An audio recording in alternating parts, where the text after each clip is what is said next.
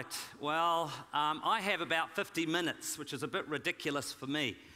I like to speak for about 3 hours and get a little bit of dialogue going, but I've been thinking about this time for quite a while. I mean, when Rebecca contacted me about this, I'm thinking, why would I want to go to a place of Biola where you're all bright people, you've got brains, you know how to think. You've got brains, I hope, somewhere in there, and you know how to think.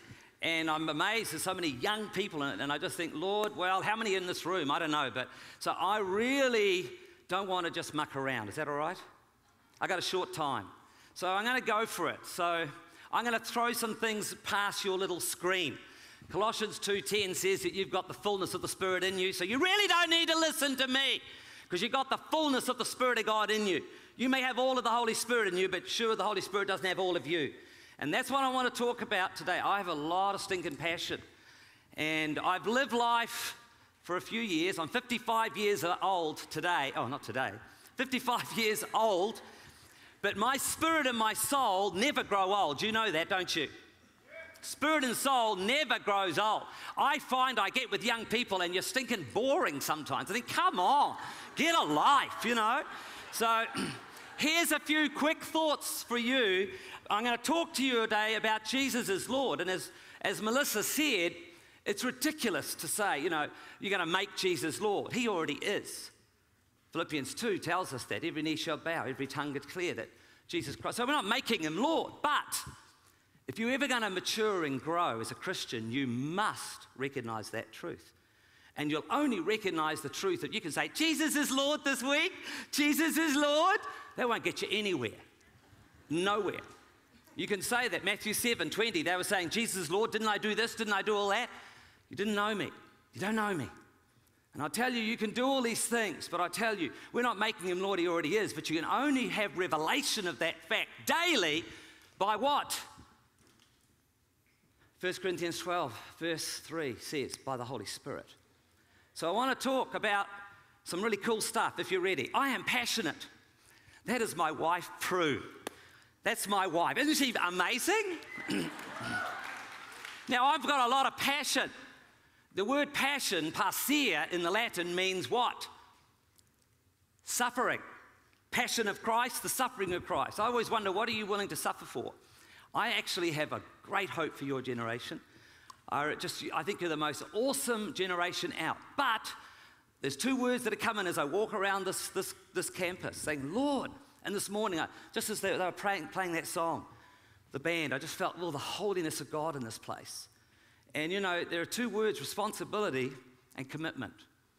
And I'm committed to this woman. 30 years ago nearly, I stood up in front of witnesses and confessed with my mouth and believed in my heart and said yes, and I got married to this. Put the beautiful woman up, please. Get her up there. And this woman, and by making a commitment, a vow, that has really protected us. I want you to make some commitments today, actually, because you only got 6 hours after I've given this message. The first 6 hours after a baby is born is the most critical time. After hearing a message for 6 hours later, if you do nothing with it, it's gone. So at the end of this message, you can do something. I got married and then I had 5 sons. So I got 5 sons. Now, you yelled out when the Jonas Brothers got on. What about for me? Do you go like that for me? Come on.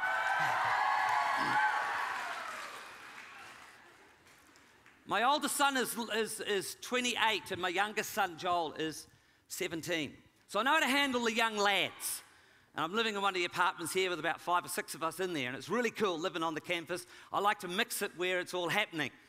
And so I have a lot of passion. I could talk for hours about my family, but you would get bored because you don't know them. But I'm going to talk about another passion. Get this thing going, bro. Don't worry about me. I'm going to keep moving. Just keep this on. Don't worry about me. I'm going to talk about another passion, and his name is Jesus Christ. I've even got the T-shirt on so you don't forget Jesus. He's not a little stepping stone. I'm just going to go and do this at Biola and then Jesus is it. I'll tell you, Jesus is it. And I would like to see that he is so stinking famous today. Because where I go around in very dark places, and I tell you, they're looking for people who got some passion, something willing to die for. So I'm going to talk about this guy called Jesus. You know, Lordship of Christ, all it is a heart, is knowing Jesus. I've been married for nearly 30 years. I still don't know my wife fully yet, for goodness sake.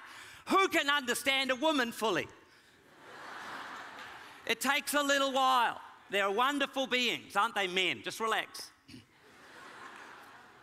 But I'll tell you, knowing God does take, just like a relationship with my wife, it takes walking and talking. You can sit all time in class, but I tell you, you've got to walk and talk with Jesus at the end of this message. Get off your backside and walk and talk with him. That's how you get to know him. And having a heart like his, if you've got a heart like his, you will laugh ridiculously about life. Let's all laugh. Come on. Come on. Or you will cry. You will cry for the lost. When I joined this mission nearly 24 years ago, it wasn't to get taught. It wasn't to get healed. It wasn't to get discipled. It was because of the lost. And I've still got that in my heart. You know, and I just think of the season we're in right now. You know, if you're going to actually do anything with your life, you know, we're the product of the decisions we make, not just the desires of our heart. You desire all you like. I desire to get out of bed at 5 o'clock and pray. You won't. Desire doesn't lead to action. You must make a decision. You make a decision. I made a decision when I was 19 years of age, and I have never looked back. Now, I'm not going to rave about me. I'm raving about him. And I made a decision when I was 26 to get married. God ordains days for us. It is ordained this time for you. And you're all trapped in this place to get your stinking little credit. Thank you, Jesus. But I hope there's something greater, because I've been trapped in meetings like this, and God the Holy Spirit has spoken sovereignly. And if there's anything you need to hear, it's not from me, but you must have revelation in this season. That will give you authority, not information, revelation from God himself. So once you understand who is your master, you understand who's the Lord, then you're ready to understand who you are in your mission in life. And when you're so busy doing the mission, you'll say, God, I need some help. And he'll say, here's your helpmate, this woman for you. Amen? Most men are going out with a girl, but they haven't got a clue where they're going. I don't know why they're going out with a girl. They haven't got a clue where they're going. Most men are they haven't got anything to do. You should be so stinking busy, 20 to 25-year-old men, so stinking busy. Teenage guys and women, so busy. And then when it's time, don't worry, you'll have your helpmate. But it's master first, then mission, and then mate.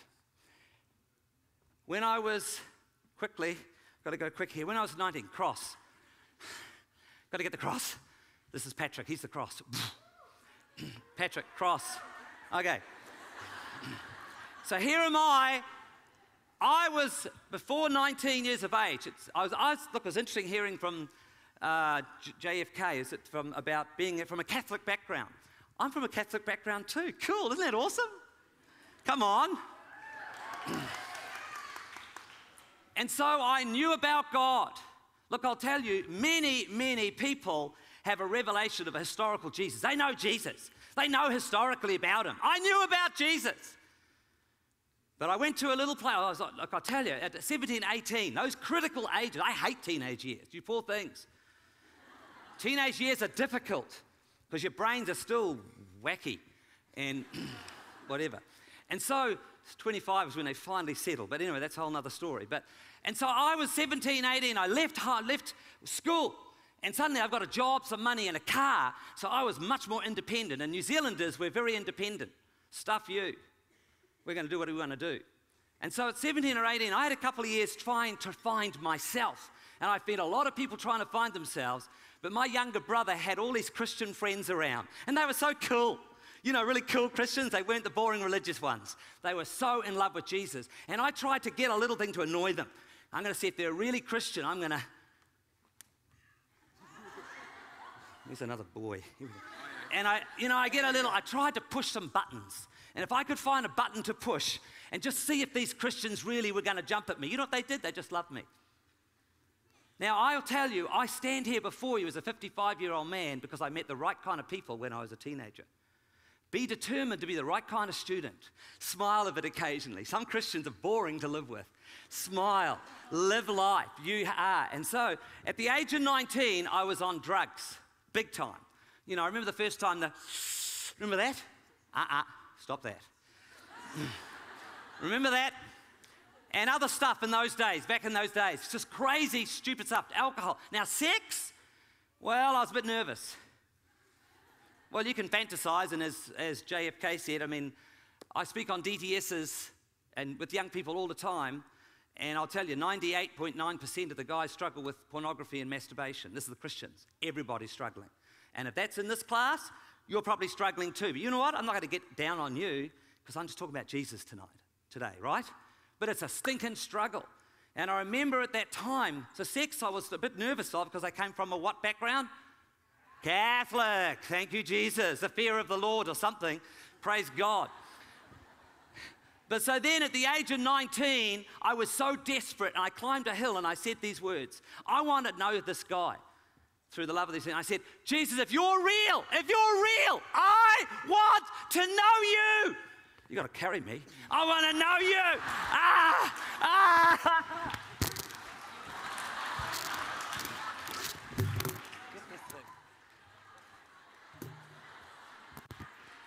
I don't know. Is that it? You got it? We're good. Is that it? You got it going?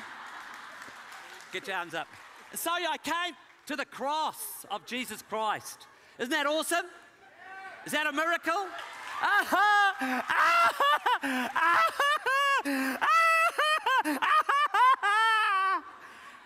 Do you know what?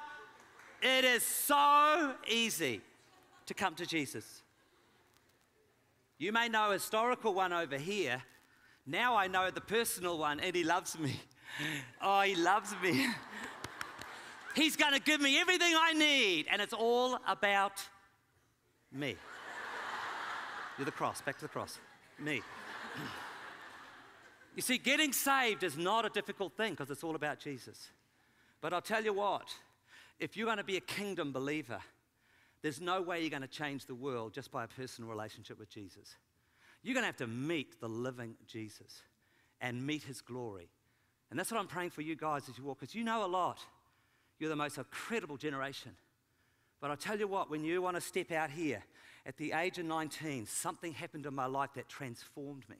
Matthew, it talks about stay there, the rich young ruler, Matthew 10:17. You know the rich young ruler? You know that story? Stay there.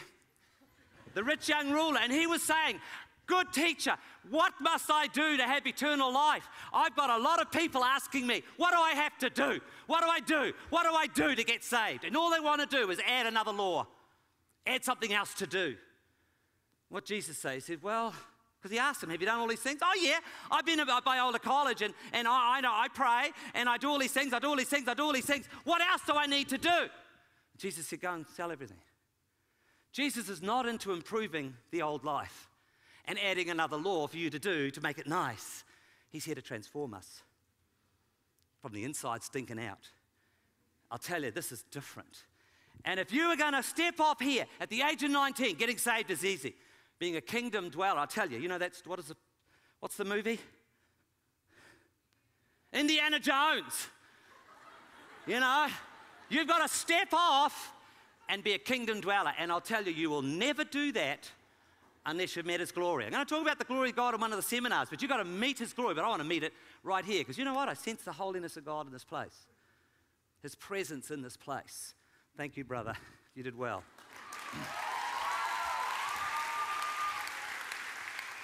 I'm just getting started here. Oh, God. Therefore, since we are surrounded by such a cloud of witnesses, we heard this morning, let us throw off everything that hinders. You know, I don't focus on the thing that hinders. Throw off every sin. But you know what I focus on? I want to run a good race. I'm weak. I've been married 30 years. My wife's helped me to realize those things. Thank you, Jesus. And the good things, don't worry. But I'll tell you what, how do we run a good race? How will we persevere? What do I have to do? Fix your eyes on Jesus. I am so tired of Christians fixing their eyes on their stinking weaknesses and themselves and all their sin. Matthew 20:29. I've got to hurry. You all right? I've got to keep going. Matthew 20:29 says, there were two blind men sitting on the side of the road. See, if you've come to this conference thinking, oh, well, it's another conference. You know, I was in a place recently, and they asked me, well, why does the Holy Spirit move when you come? And I said, well, you know what? I just expect him to. I just expect it. And so these two guys are sitting by the road, and Jesus walks past them. And they yell out, Jesus, Son of God, have mercy on us. Matthew, what is it? Somebody yell it out. What is it? 20. That's it. 20. Thank you. Matthew 20:29. So as Jesus was walking past, a large crowd followed him. It's very easy to be in a large crowd today. You're a big crowd here. Don't just be a crowd in the crowd. I've always been determined. You know, there's a woman in a crowd with bleeding. Remember that woman? What'd she do? She reached through. I'll tell you what. If you're waiting for the Holy Spirit and God to do some amazing things in your life, if you're going to be a kingdom dweller like the rich young ruler who just wanted another law, it's not by laws, it's by day, by day, by day, choosing right. And it's stinking hard work. Do you want to learn a musical instrument? You're going to have to practice. Do you want to learn another language? You're going to have to practice. You know, the kingdom is, you're going to have to start walking, day by day choices. Making right choices so when the day comes when you hopefully do make the right one, you've practiced. Are you hearing me? Particularly if a sweet little girl or guy walks past your little screen and you want to do something stupid, which I'm a little tired of, but I understand why. And so these two dudes sitting by the road, they yelled out, Jesus, Son of David, Lord, Son of David, have mercy on us. The crowd rebuked them, told them to be quiet. That's so typical. As soon as you want to get up and do something, somebody tells you to shut up, usually the person right next to you. Stop showing off. Don't be like that. Be quiet. Just be like part of the crowd. But they yelled all the more, and Jesus stopped, and he called to them. When was the last time Jesus stopped in front of you and just stood there because you've yelled out something in desperation, as JFK said, a hunger? And so they called out, and then Jesus comes along and says, well, what do you want me to do for you? Isn't that a great question? That's what he's asking of you today. What do you want me to do? A lot of people think that, you know, he's the healer. I'm blind. Do I have to ask? Yes, you do. What do you want? What are you really wanting from this time? You know what? I've been preparing for this for quite a few months. So I have high expectation God move. Because I'll tell you, if there's anything we need right now, it's in this season. That people actually understand who Jesus truly is, not just a photocopy of a copy of a copy of a copy. I'm tired of people repeating stuff they've heard, but they don't know the real Jesus. Are you hearing me? A photocopy is great, but then after a while it just fades. People come to me, Mark, have you got a word for me? You got a word? I say, no, I don't want to give you a word. I want to take you to the word. His name is Jesus Christ. I don't want to give you a word. Get your own. Get it yourself. And so, a passion for Jesus. I'll tell you, I got a passion for my wife. That's cool. I got a passion for my sons.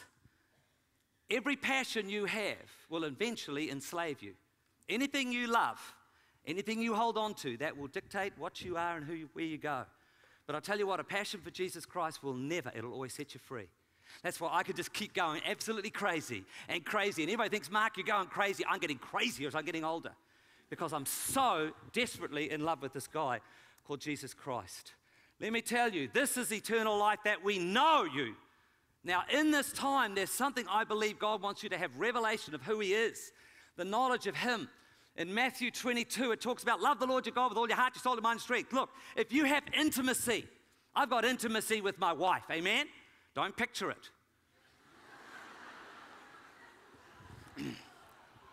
But when we have intimacy together, which is a cool thing to do, we're worshiping and one another, and out of our love for each other, we've actually helped to create others. Isn't that cool? When you have intimacy with God, you know what worship is? You know what all worship is? It's an overflow of his love. And when you worship with everything within you, like David did, it'll overflow. You know what it does? It touches other people, and that's called evangelism. And then that goes right from there into justice.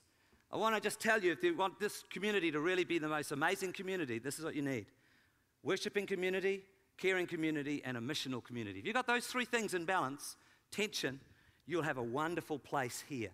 All right, I've got to keep going. Thank you, Jesus. Daniel 11:32 says, The people who know their God shall be strong and do exploits. I'm looking for people who are getting a good story. You know what a story is? You know a good story? You love stories? Well, let me tell you this story. In Acts 17 it says, the God who made the world and everything in it is the Lord of heaven and earth. He does not live in temples built by hands. He's not served by human hands as if he needed anything, because he himself gives all men life and breath and everything else. And listen to this. From one man he made every nation of men that they should inhabit the whole earth, and he determined the times set for them and the exact places where they should live. You know what? I'm meant to be here this week. Isn't that cool? And so are you. See, God has ordained something, the exact time. I've been to many nations. I was in Ireland last year. First time in Ireland, and my background, my parents' side, way back generationally, is Irish. As soon as I got to Ireland, I just got down on my knees, and I got down on the ground, and I sniffed the ground. You know, I want to get the earth right inside, because my ancient wells from generation to generation comes out of that nation, and I wanted God to speak to me. You know what? And he did. It's a powerful time. But he ordained, so if I'm here, we're going to have some fun. Okay. God did this, brought you here, so perhaps you'll reach out and find him, though he's not far from each of us. For in him we live and move and have our being. Let me tell you, this couldn't be a better time for a missions conference. I was thinking about the scripture. I haven't got it there, but it's in Matthew 9, 36 to 38. When he saw the crowds, Jesus, he had compassion on them because they were harassed and helpless. I'll tell you what, this season we're in, I deal with Christians who are battered enough, but I wonder what the non-Christians are doing. Do you wonder that? Do you wonder what it's like out there? Harassed, like sheep without a shepherd. Then he said to his disciples, the harvest is plentiful, but the workers are few. Ask the Lord of the harvest, therefore, to send out workers into his harvest field. I'm not going to press about being a missionary. If you love Jesus, you're going to have to do something with that. Are you hearing me? That passion has to go. Okay, 2011. Keep it going, bro. I don't want to see me. Great story. Look, if you want to get a good story, I told my sons, don't rely on my faith and my revelation. Get your own. You've got to have your own stories, young people, because that's the problem in Judges. When the whole generation, they went off and followed false gods because they heard the stories of Joshua. They never lived them themselves. You've got to get your own. And so what makes a good story? Highs and lows. Isn't that cool? Anybody like a good movie? You know, you got a good movie. It's always got, it's got a beautiful girl, a guy. It's always have a guy there, guy and girl. That always gets interest going, And then there's an evil person trying to take the woman or something, a baddie. And then we all know that he's a baddie, but nobody else knows. But we know he's a baddie. She should not be with him. She should be with him. And we know all this, and there's what's happening. And then everything's going wrong. And then finally at the end, the baddie is destroyed and the goodies win. Isn't that cool? That makes a good story. So I had a look at what 2011 meant. I'm a numbers man. The first 20 numbers in the Bible, tradition, have different meanings. Last year was our 50th year of YWAM as a mission. Most missions after 50 years are dead. They're dying because they get so organized and structured. And the Holy Spirit's been saying, you've got to drop some of that. Don't get into organizational structures. Remain as a movement, not an institution. Don't be a movement, apostolic. And so God was moving last year. In the beginning of this, it was a challenging year. And I began this year thinking, God, what's this year going to be about? And this is what he said. I had a look at numbers 11. I look at the number 11. And just out of a little bit of inquiry, it means this: incompleteness. It means disorganization, disintegration, lawlessness, disorder. It would have taken them about 11 days to get across the wilderness. It took them 40 years. But 12 is foundational in Scripture. So 11 is sort of not there yet. And I felt, man, this year is going to be quite chaotic, quite messy, and shaking. I even thought of earthquakes. And of course, we've just had the earthquake in Japan, and we had the earthquake in Christchurch, New Zealand, which has absolutely really rocked the nation. Absolutely rocked the nation. I mean, we only had 180 or 200 dead compared to the thousands in Japan, but I'll tell you, it's really rocked us. And there's been some shaking, and obviously in the Middle East, in North Africa, there's turmoil going on. And I'm thinking, well, Lord, you know what? In Genesis, it says this: now the earth was formless and empty, and darkness was over the deep, and the Spirit of God was hovering over the waters. So I was sensing the Spirit of God over darkness. And then it says an amazing thing. And God said. You know what I think? Just like those two guys sitting in a crowd. You can be part of the crowd, but you know what? I think this is a season to start to speak out. Be creative. There's going to be mess, and I feel it is going to be a messy year. But you know what I got in me? Hope. So much stinking hope you would not believe it. And my hope is for you sort of guys. I think, you know, I've got here a little quote, you know, we go on a journey. Bilbo Baggins. Remember Bilbo? He says to Frodo, it's a dangerous business, Frodo. Going out of your door, you step onto the road, and if you don't keep your feet, there's no knowing where you might be swept off to. There's a story to be got this year, and there's a journey to be taken. And I was thinking about, I've just started reading 1 Samuel, and I was thinking, man, who did God speak to in 1 Samuel? Who was he speaking to? Not Eli, the priest, but to Hannah, the marginalized woman who was barren, and to Samuel, her son. And I thought, wow, I think God's going to speak through the young people and through the marginalized people. God's going to speak. Are you hearing me? So I don't want to be an old fart like Eli who missed it. So I really want to stay close in this time, but I'm listening to the young people. They're all out on the streets in Tunisia and Egypt, but the young people are going for it. So I'm for them to bring change, and God's speaking through young people like you guys. And so I just want to give you a quick little history lesson. Are you all right still? I'm going like a mile. You okay? Stay with me. Don't you dare leave. You walk into the future backwards. That's a Maori proverb from New Zealand, which means if you want to know what the future looks like, look what happened in the past. And right now, I was really frustrated last year because I'm dealing with mainly Christian young people, and it's the same thing week after week. Now, I'm not judging people, but I'm just saying, so many women have been raped. This is just, and abuse. Pornography is epidemic. It's nearly every student, and really struggling. And if you're struggling with that, I'll tell you, if you're young now, you stop that thing and get prayer now, because I'll tell you, it is so addictive. It's worse than heroin. What it does to the mind, it's worse than heroin. So, you know, there's a lot of stuff, and I'm thinking, God, why do the young people have such a struggle? And so I was looking at a little bit of history. So here's some history. You're all into history? Okay, I'll do it real quick. The first three, here's Jesus. He's just gone. Boop. Here they are. What was it? The church. The church was out in the margins.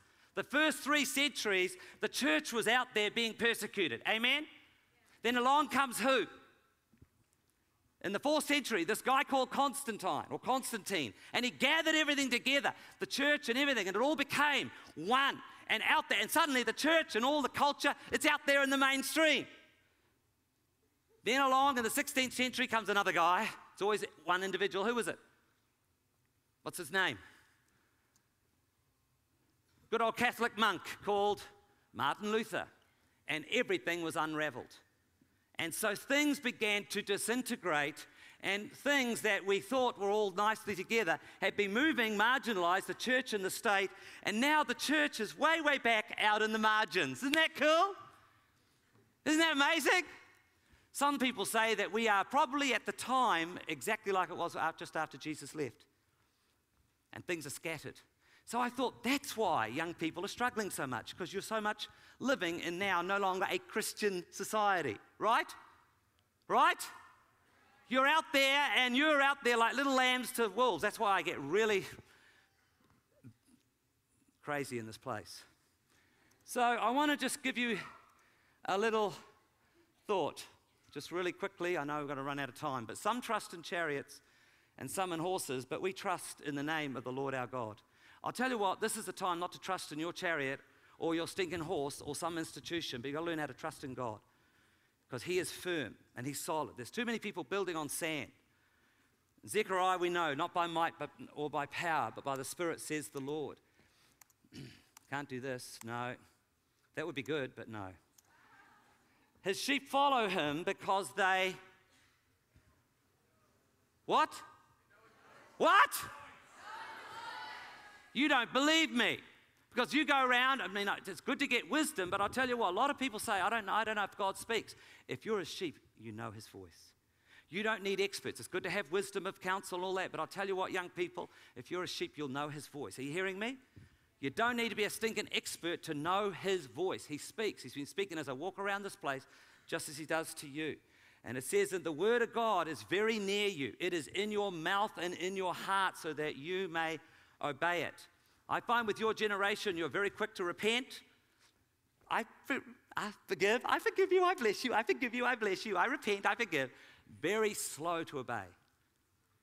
Very slow to see change of behavior.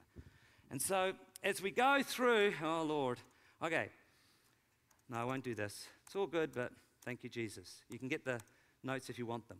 I just want to do a scripture about who Jesus is, and then I'm going to do a little picture about just what JFK was talking about this morning. You know, Jesus, in the beginning, God created the heavens and the earth. So he tabernacled himself on this thing called the earth. The heavens have no beginning or ending, but the earth. And in every temple, there was Dagon's temple, the different temples, there was always an image put inside that temple. So what's the image that was put on the tabernacled earth that God put of himself? What's the image that he put on the earth? What's the image? It's us. We're the image. We are image bearers of Jesus himself. And so I look at this, I think of Genesis 1 and 2. I was saying to the guys this morning in the seminar, we've been created for a relationship with God, intimacy with him, image bearers of him, and then to go and do something with that, to rule. God said, let us make man in his image and likeness. Let them rule. So he created man and woman. Isn't it amazing what he created with man and woman? Isn't it incredible? Isn't it amazing? I can't really teach on this, but I'll give you a little picture. Can I talk about sex here? Is that all right? Oh, okay. In marriage, you see, God made a man. You know, don't picture a man, but a man has certain bits to him that a woman doesn't. But if you look at a man and look at a woman and you go, oh, they actually fit. They fit together. Isn't that awesome? And as they come together as one, particularly in the sexual act, do you know what that is? You remember the story when, you know, the Father, Son, and Holy Spirit are so uniquely connected together as one. Remember that picture when it says, for this reason a man will leave his father and mother and be united to his wife, and the two will become one flesh. Remember that scripture?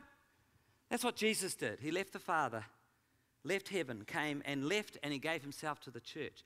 Every time my wife and have sexual relationships together, you know what we're doing? Physically working out Father, Son, and Holy Spirit relationship. Isn't that amazing? Isn't that incredible? It is the most incredible thing. Father, Son, Holy Spirit united. We've been created for intimacy with him. And when Jesus left the Father to give himself to the bride, a man leaves his family and gives himself to the wife. I'll tell you, the Bible begins with marriage and ends with a marriage feast, and it's all about oneness and unity. Isn't that cool? So I got to really rush, but let's look at this. Here's the Old Testament believer. Okay, can I have a Moses, please? Moses, come forward. Can I have Father? Where's Father? Give me Father. Come on, a man, you'll do. Father. Son, you'll do. You're good. Holy Spirit. Jessica, come on, Holy Spirit. I always think Holy Spirit's got feminine, you know, counselor and all that sort of stuff, you know. Okay, so here we have the Old Testament. I'm just going to visualize this for you. In the Old Testament, is Exodus 33, Moses, with deadness in his spirit, hungered after the presence of God. And where did he have to go? He'd have to go to, where's Father, Son, Holy Spirit. Come on, you can get real close there. And, oh, come on, get close in there, like that. Yeah, okay. Okay. Father, Son, and Holy Spirit. What's that called? That's the tent of meeting. That's a tent of meeting. It's this thing. Picture. It's this thing. The tent of meeting with that fire above, that cloud that they were to follow. And Moses would come to the tent of meeting and bow down and worship to get close to the presence of God. Moses also, we know, found the burning bush. Remember they talked about the burning bush. In the Old Testament, when he saw that the Lord, he had gone over to look, God called to him from within the bush. Moses, Moses. God hadn't spoken for a long time. First words were personal. Moses. And so he called out to Moses, the burning bush. Okay, got that picture? All right, and then we go to the New Testament. Ephesians 1:13 says we've been included in Christ when we've heard the word of truth, the gospel of your salvation. Having believed, you were marked in him with a seal, the promised Holy Spirit. In Ephesians 2, it says, you were dead in your transgressions and sins, but because of his great love for us, God made us alive with Christ. It is by grace you've been saved. In the New Testament, when Patrick comes to the temple, what is the whole, no, he's down here on his ground. Get back on the ground. You're going to stay there. Holy Spirit comes to save it, to call us, doesn't he? Holy Spirit comes, and the Holy Spirit always leads us to Jesus. Lead him to Jesus. Come on, lead him to Jesus. Stand up. Come on, you're a son. And then Jesus always leads us to the Father. So get in the middle, Patrick. Right in the middle, and you get all around him. And so now, in the New Testament,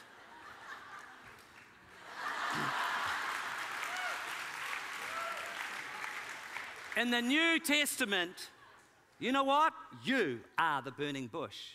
You are the tent of meeting. Are you hearing me? You carry the very presence of God within you. Thank you very much.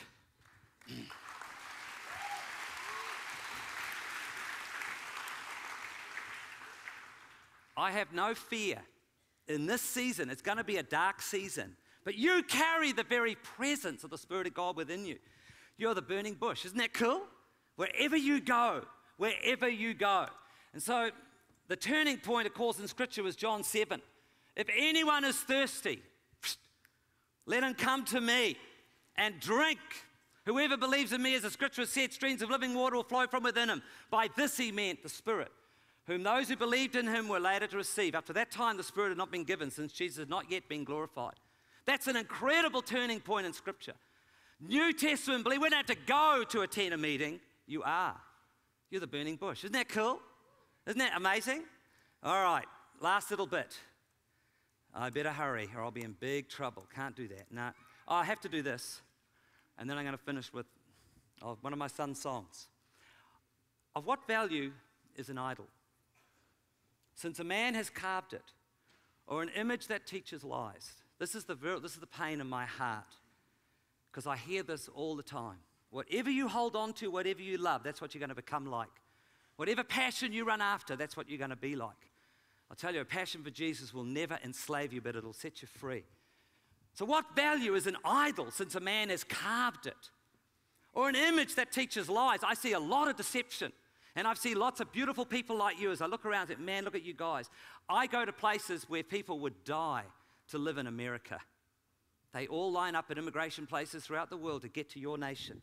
I know young people who would absolutely be so amazed if they could go to a college like this of Biola and be taught in America. They would die for this. And I tell you, please see the seriousness of the situation you're in this world right now. Are you hearing me? Well, I know you're hearing me, but are you truly hearing? Of what value is an idol, since a man has carved it, or an image that teaches lies? For he who makes it trusts in his own creation. He makes idols that cannot speak. Woe to him who says to the wood, where's some wood? Come to life. Or to lifeless stone, or an iPod, ePod, jackpod, laptop, I don't care what it is. iPhone, lifeless stone, wake up. Can it give guidance? It is covered with gold and silver. It looks really good, but there is no breath in it.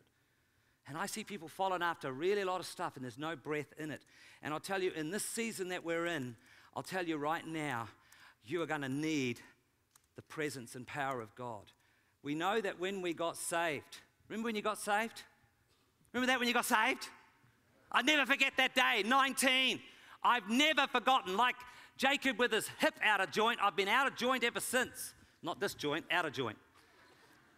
And you know what? I've never looked back because I know what the world is, but I'm not against the world. I don't want to be away from the world. That was my generation. The the baby boomers all want to get out of the world and have our little communities. You're the postmodern youth who want to be right in the center of the action, right?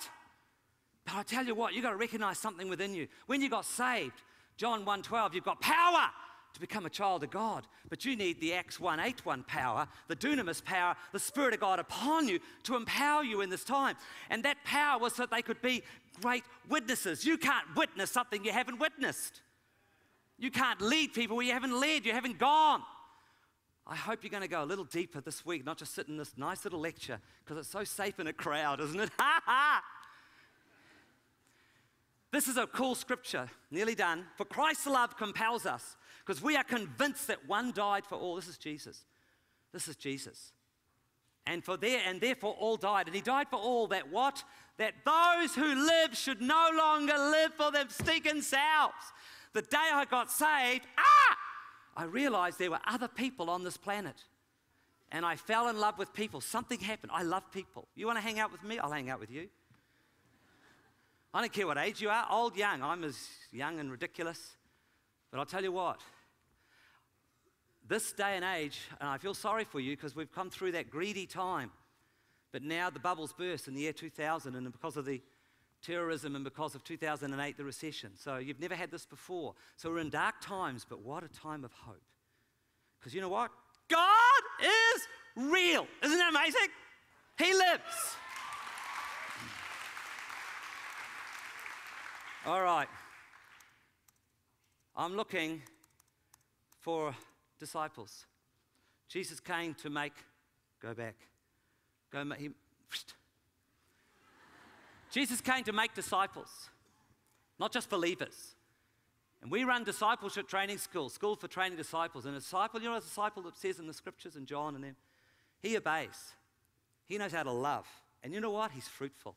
I'm looking for fruitful people. As long as you're a tree that's rooted real, you've got to watch where your roots are. So when you're really rooted as a good tree, some people are not, what's the name? Lord of the Rings. The trees move. Remember that?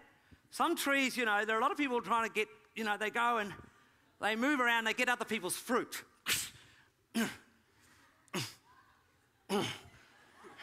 And they try and get fruit from others. You know what? All you got to do, John 15 has been rooted real deep. Intimacy with him. Don't worry about what you're going to do. If you know him as Lord, the love of God, I'll tell you what. But I'll tell you what, fruit just comes out when you're rooted. Oh no. So I'm looking for, maturity. The Bible says very little about being comfortable. If you want to know anything about this life, there is a cost and there are trials. You're going to have to keep making decisions day by day. When they saw miracles in the Bible, it didn't make them mature. They still complained. A lot of people look for happiness. I'm looking for holiness. A lot of people come to me and ask for deliverance. That's easy. Change your mind. Get rid of a lie. But to become a disciple, that's hard. Some people look for gifts from God. Bless me! Bless me! I'm looking to bless thee, God, in this season. And so I want to finish with this picture. I'm doing well. Thank you, Jesus. They give me the time. Okay. See that thing there? In the Generation Y, that's you guys, mostly. All my sons are Gen Ys in this season. They talk about, the Christian life. You know what the Christian life is? Having a personal relationship with Jesus Christ. Well, that's not in the Bible. I want you to have a personal relationship, but don't keep it stinking private. This is not the time to be private about your that's a Generation Y thing. My money, it's my money. Or at worship, I'm worshiping privately. Just worship, it's my God. He's my God. Oh, shut up, he's not your God. It's not private. But in Scripture, actually defining the Christian life is not having a personal relationship, but have that. Do you know what it says in Luke 9:23 and 24? It says, take up your cross. Oh, that sounds so good today, doesn't it?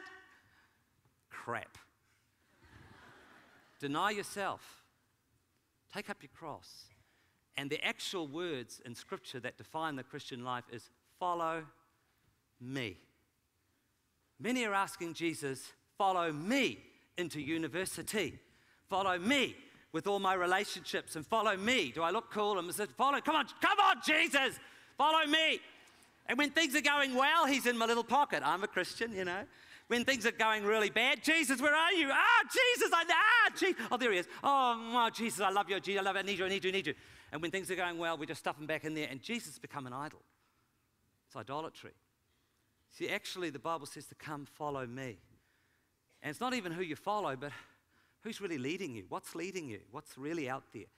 And I'm just really excited about your generation. You're the most flexible. You're the most knowledgeable. You know so stinking much. The problem with my generation was pride. Arrogant slobs, a lot of us. Don't agree, just relax. A lot of pride. You know what, the generation I find and I meet all the time, it's unbelief and fear of man. It's like all over you. And if I was the enemy, I'm not. You know what I'd do? Because you're dangerous. Your generation is dangerous. I would come along and I'd put my hands all over your little ears so you cannot hear. And so many of you are finding it difficult to hear the voice of the Lord. Because you know what? You're a threat to the enemy. You are such a threat, your generation, in this season. I just want to encourage you guys. You know, it's like this slide here. Why do we want to come into his glory? I don't even want the presence of God. I want God. Not just the omnipresence. He's in this place, isn't he? But the manifest presence. And you see, in his presence, it says, in his light you see light. My job is to encourage you and lead you to Jesus. Oh, you're all Biola students, but I tell you what, I've got to encourage myself daily to keep walking. That's why, like the rich young ruler, I want it now. Tell me now how I can have it. You've got to walk day by day, make right decisions. And I'll tell you what, this is the day, this is the season we're in. I want to encourage you. In his presence, you will see things. This week, he's going to show you things. If there's any idol stuff in you, don't go looking at the idols. That's not your job. Your job is to follow Jesus. It's Holy Spirit's job to reveal flesh and to reveal the sin. You hearing me? Don't you go, I'm tired of people looking for sin. Mark, do you think there's any sin here? I'm not worried about sin. I don't talk about sin. I just talk about him. You fix your eyes on him. Holy Spirit's job is to reveal sin, and when he does, he brings healing. When you see sin, you get discouraged. You get real down. But when you see him and the Holy Spirit shows you, you're set free. And when you're free, and you're not perfect, I'm not perfect. I just love Jesus ridiculously. And as I've walked and talked with him, I'll tell you what, I've got to go and do something with it. If you've got a heart, you've got to share it with somebody. And you know, addictions, I see so many young people struggle with addictions. You know what it is? It's a lack of friendship, and it's a lack of love. You know, don't worry about boyfriends and girlfriends in a Biola too much if you're about 19 or 18, 19, 20. Just love Jesus a lot more. And just get, you know, when you have a little desire for a girl or a guy, that's cool. I always joke about this. You know, the young people say, Mark, I don't know how to deal with my sexual desire. I'm asking God to take it away. I say, oh, for goodness sake, I know people my age are asking God to bring it back.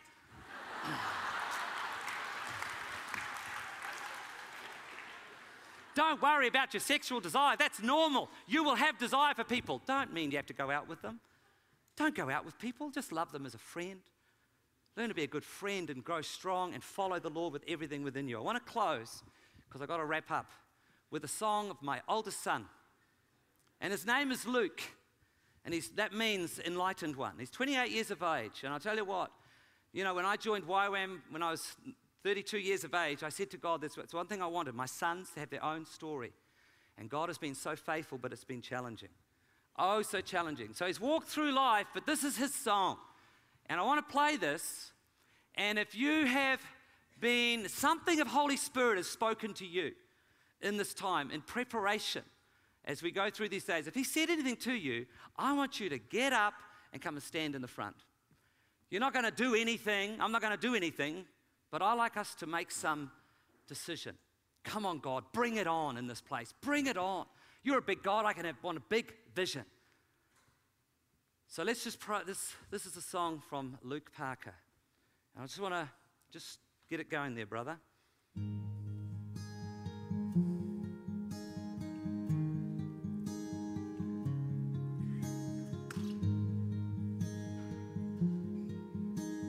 If you want to come and stand here, just saying, yeah, Lord. Okay. In my weakness, you are strong. You hold my hand and hold my heart, and in the secret place I'm on my knees, offering all I am for you to see.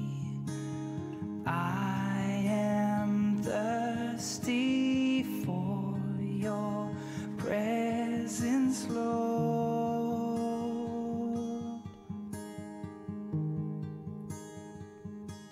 Sweet surrender is all I can give. Sweet surrender to you, my offering. Jesus, you're all I'm living for. I'm holding on to you, my friend, my all.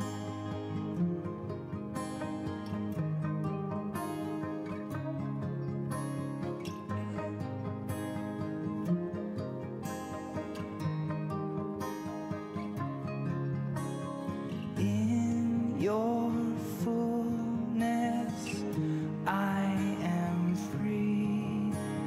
Help me, Jesus, to receive, and in the secret place I'm on my knees, reaching the deepest parts for you to see. I am thirsty for your presence, Lord.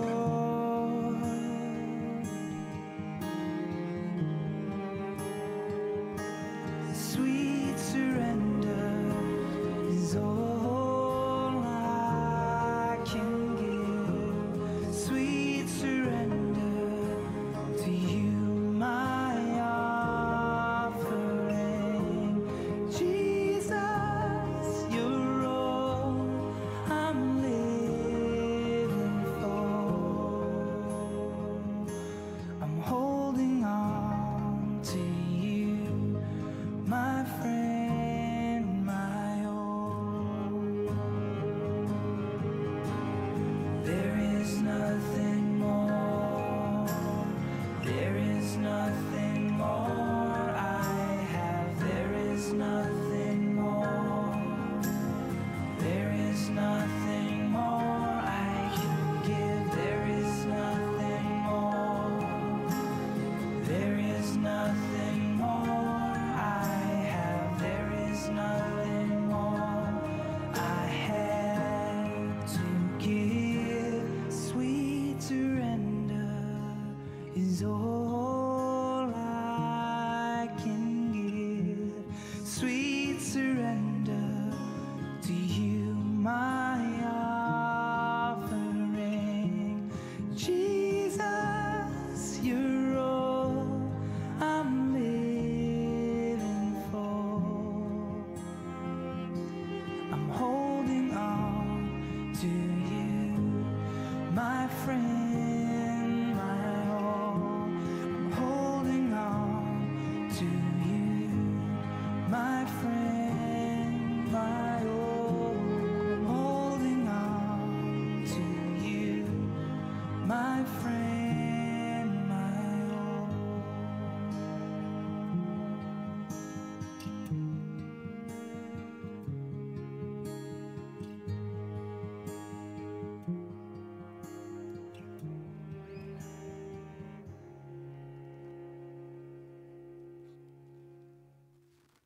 Father, I just pray as we worship in this place that I just know you're enough in this time, and I just pray each one in this place, even as they stand there, they're saying, okay, God, bring it on.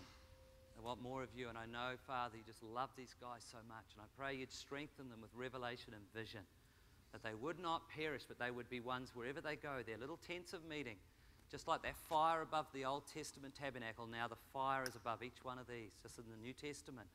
As in the day of Pentecost, I pray you'd empower these guys to live and walk and move and just so look like you, Jesus. So look like you. So attractive.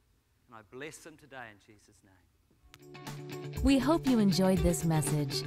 Biola University offers a variety of biblically centered degree programs, ranging from business to ministry to the arts and sciences. Learn more at biola.edu.